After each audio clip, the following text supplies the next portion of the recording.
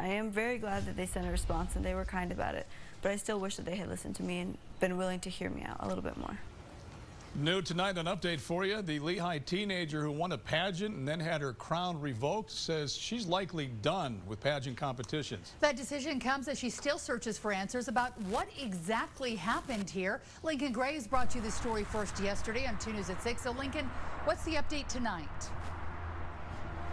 Yeah, guys, I spoke with Amanda Giraldi again today. I wanted to see what her reaction is to how the Miss Utah organization responded to her after the fact disqualification. She said she's willing to take advantage of some of what they offer, but she's not interested in future competitions.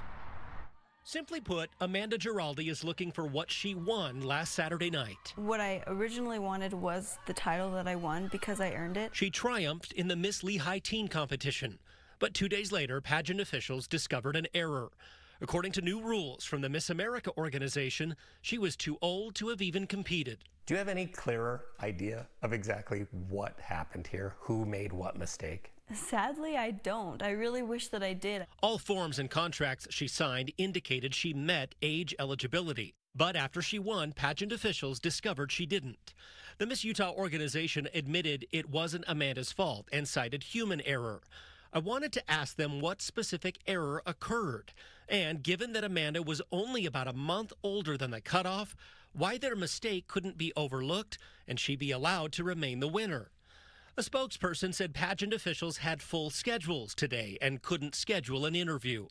But Amanda has the same questions. Has that been a question for you? Why can't they just let this slide if it was their mistake? Absolutely, and why can't they just make some kind of exception? I'm really not that much older than what they are looking for anyway. Amanda was offered the scholarship she won, a different title, and a spot in the adult Miss Utah competition.